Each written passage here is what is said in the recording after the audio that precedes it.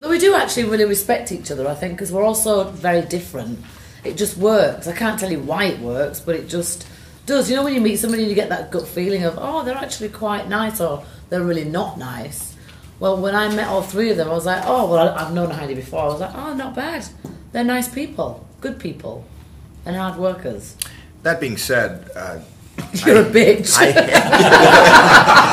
To take the punchline. Sorry. Sorry, Howie.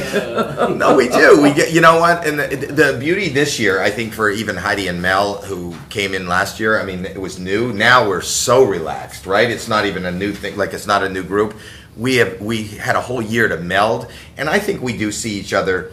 Not all the time, but socially, we've seen each other outside of the show. And I know things about him that he really shouldn't have told me. Okay. And the thing is that we respect each other, but we also don't agree.